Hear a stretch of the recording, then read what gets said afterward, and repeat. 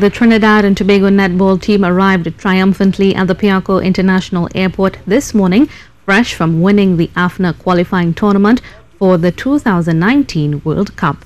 The Calypso Girls arrived at just around 7 a.m. hours after defeating the host Barbados 65-51 at the Sir Gary Sobers Gymnasium on Sunday evening in the final game of the tournament. The game started evenly with the scores tied at 15 after the first quarter, but the Calypso Girls took control in the second period and led 30-26 at the half.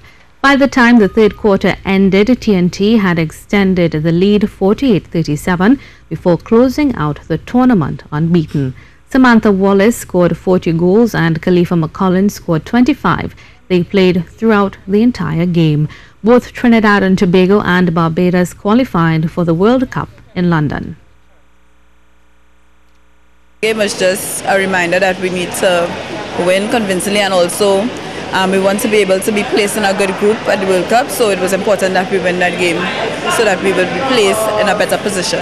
It was an ineffable feeling. I can't find words to describe. I am truly honored to represent the red, white and black and to bring back home the trophy.